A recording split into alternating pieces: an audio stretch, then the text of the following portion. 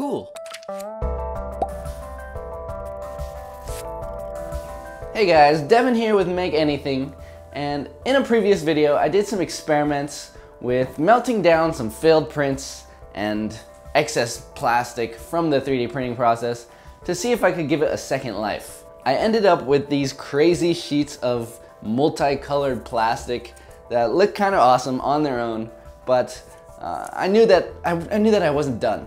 I thought I'd revisit the idea today and see if we can actually make something with this material and maybe have some more control over the types of patterns that we get. I mean, this is obviously really cool, but can we maybe have a little more control and come up with some other stuff?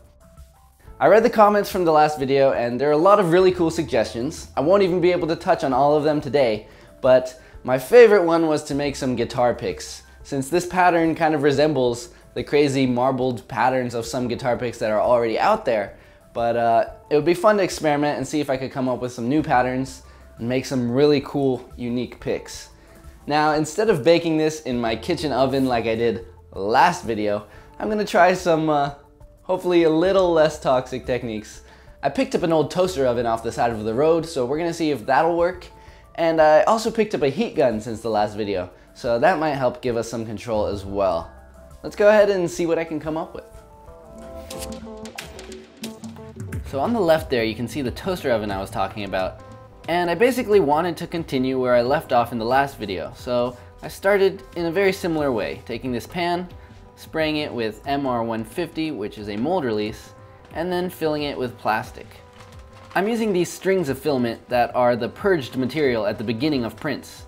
I figured since the strings are pretty consistent and very thin, they would melt quickly and consistently.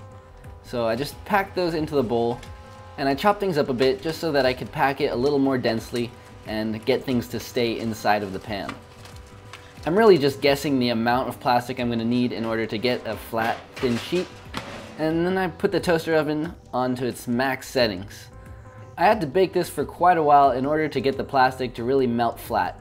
It took 28 minutes, and by that time, the plastic was pretty burnt. But really, that was the least of my worries because the plastic just would not come out of the pan.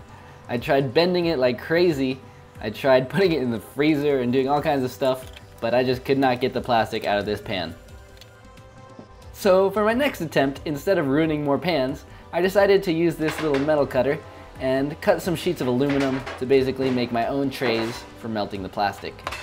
So I cut it to an appropriate size and then just bent the corners in and made a makeshift box so that the plastic wouldn't leak over the edges, as I wasn't sure how fluid it would become. I also wrapped the outside in aluminum foil just to seal those edges, just in case. So once again, I sprayed that MR150 in there. I was pretty generous this time because I didn't want it to stick. And then I basically tried the same thing, chopping up those little bits of plastic and then baking them in the oven. Although I did lower the temperature slightly to 390 degrees Fahrenheit, just to see if that would help. This time around, I only left the tray in there for 18 minutes, and that kept the plastic from burning, and it also made sure that I could remove it. Although it was still pretty rough on the top end, so I needed to change my technique a bit if I really wanted a smooth surface on both sides. So this time around, I cut another piece of aluminum, slightly smaller, and then sprayed that with mold release as well. And then I used that to squash the plastic from above. I think because the top sheet of aluminum was cold, and I just didn't act quickly enough, that the plastic cooled down really fast and it didn't really flatten the top as much as I was hoping. So there were some extra flat spots, but overall it was still pretty rough. But it is progress, so we can keep moving forward. At this point, the aluminum was already starting to warp a bit, and since I wanted a really flat surface, I decided to try using glass.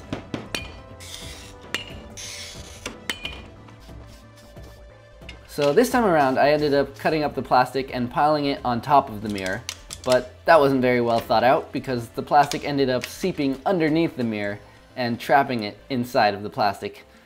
So that prompted me to break out the heat gun, first of all just to scrape this away and get the mirror out, but I figured it might be another tool that I could use to melt the plastic.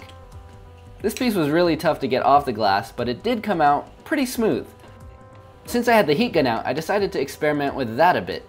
So I tried to compose a little design using scrap plastic, which the heat gun shriveled up and destroyed. But I still put something together and ended up with this really wild design. And as you can see in this sped up clip, the heat gun is pretty effective at melting the plastic.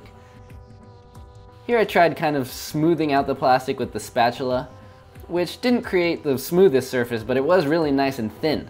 And I think I can actually use this to make a pick. So I traced out one of my existing guitar picks, and then I cut that shape out of my little piece of plastic on the bandsaw.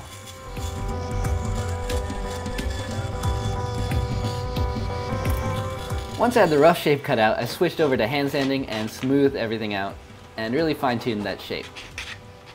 So here's my first pick, and I think it's super cool. I love that both sides are very different, but they share the same color palette. But does it play?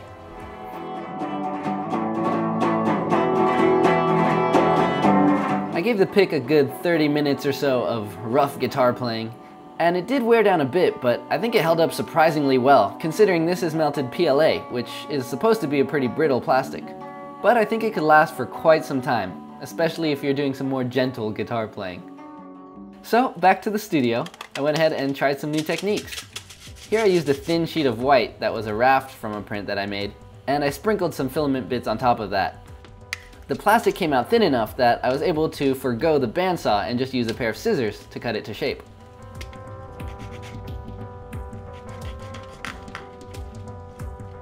Back to the heat gun, I decided to try squashing the plastic from above again, this time using a mirror.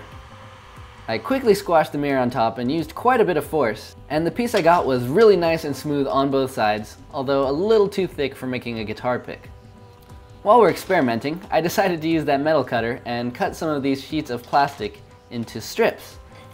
And I made those into rings by using the heat gun to get the plastic just to the point of being pliable, but not really melting. And then I just wrapped it around the handle of this chisel to get a nice round shape. The colors are kind of crazy, but it works pretty well. Here's my sister modeling a few of the other rings that I made. For my next iteration, I figured why not just squash the plastic between two pieces of glass to get a really nice smooth finish on both sides. And that totally worked. As you can see, this process of spontaneous and rapid prototyping leads to rapid improvement. And now that I had a system that worked really well, I was able to start experimenting some more, using different failed prints and interesting structures that my printer created to create all kinds of different designs, like these cool gold and turquoise picks. I realized that it really helps to start with a thin sheet of plastic to kind of have a base to melt more plastic on top of, rather than just using a big stringy mess like I was at the beginning of the day. It was really fun kind of collaborating with the material, trying to compose designs, but then having the plastic act in its own way, and having surprising results every time. I'm a pretty big fan of primary colors on white, so these picks are super fun and awesome, some of my favorites. Now, just because these are shaped like guitar picks doesn't mean they have to function like guitar picks. So I decided to turn some of these into charms by just drilling a hole on one end and connecting it to a keychain. Super simple, but really cool. And by using virtually the same exact technique, you can also make a pretty cool pair of earrings or any kind of jewelry, really. So here's a peek at a bunch of the different picks, charms, and experiments that I came up with. I really like these ones where I swirled in mixes of color on a black base, which ended up creating these really fascinating patterns that give me some cool space vibes.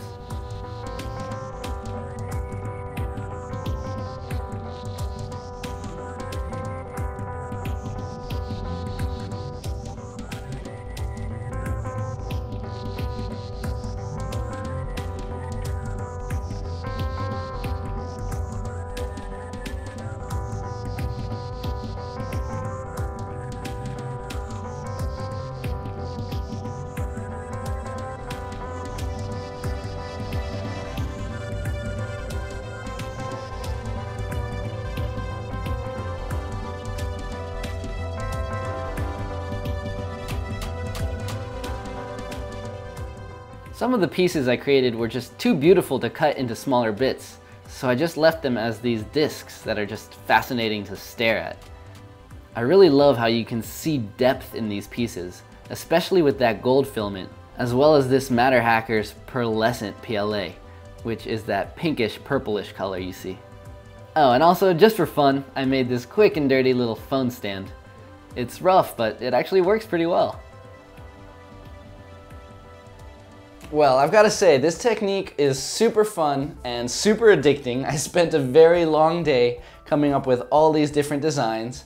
Hopefully you guys enjoyed this video as much as I enjoyed making these, because I would love to continue this exploration, and maybe some of you will try it as well and come up with some techniques that you could share with me later down the road. Of course, if you have any ideas for more things that I can make, leave those in the comments. More excuses to keep working on this, right? I really love these. I'm probably gonna have to keep some for myself. I'll have a small handful available for sale on my store, and I'm also gonna give some away to my patrons. If you're looking for a way to support this channel, Patreon is a great way to do that.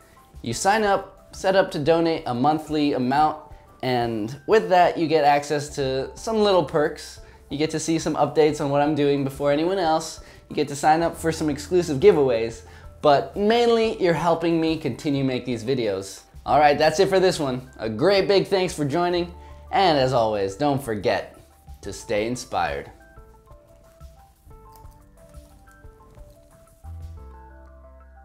Can I just hook these on like...